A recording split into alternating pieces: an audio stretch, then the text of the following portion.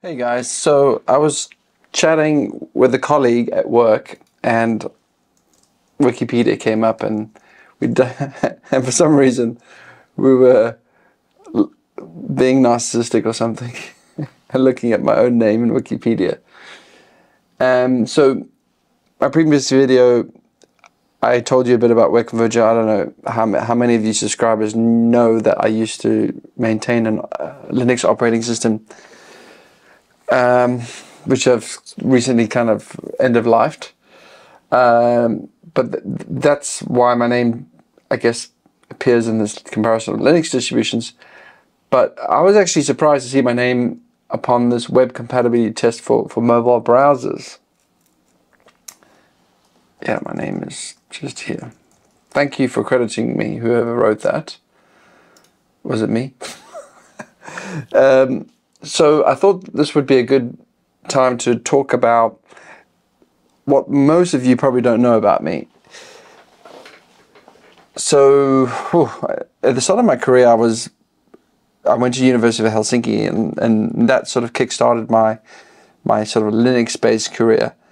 But before that, actually, I went to Bath University, and in Bath University, in my year, was a guy named Ian Hickson, and he was hugely influential on me and a whole bunch of other people because he went on to become the editor of the What Group HTML spec. And it's a very interesting story in the sense that, like, you know, the W3C was like went full on for this XML, XHTML stuff, and Ian Hickson was the sort of how do you say that? I wouldn't say contrarian, but he was the light of reason in the sense that he went on a different path and maintained HTML, and then we had HTML5 and a whole bunch of things. So on his coattails,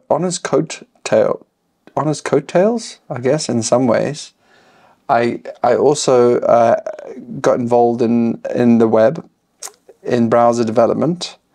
That's a long story too. I think, oh my gosh, where did it all start?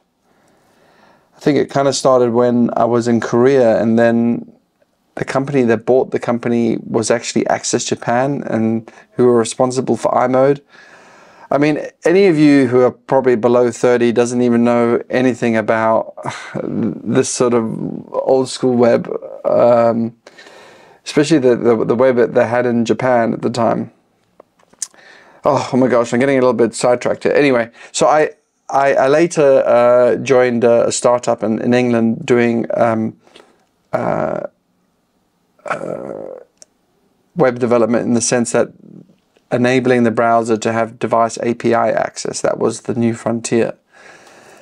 And there were many reasons for that. I think the mobile operators were using it as a play so that they could have an app store, have some sort of security model that was perhaps outclassed Apple and Google's, so that they could have their own apps and make money. Because, you know, at the time they were like selling ringtones and other stuff like that, wallpapers and stuff.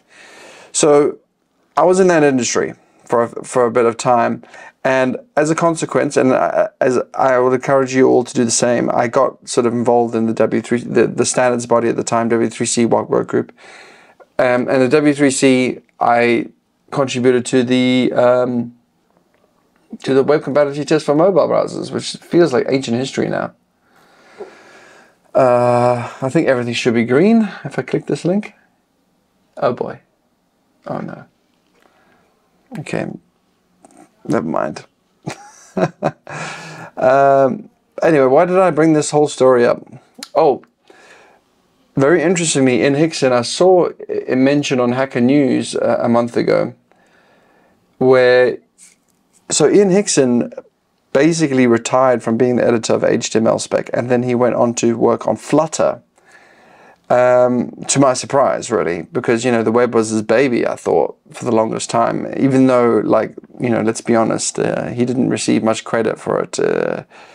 You know, everyone, I guess, the media thinks of him, Tim Berners-Lee, and to be honest, W3C led the web astray with XHTML for the longest time. But anywho, Ian Hickson left HTML5 or 6 or what have you, and went to Flutter, and then he recently published this sort of like white paper where the TLDR is that, I mean, the way I understood it is that he's proposing that we use the web, but the renderer now becomes WebAssembly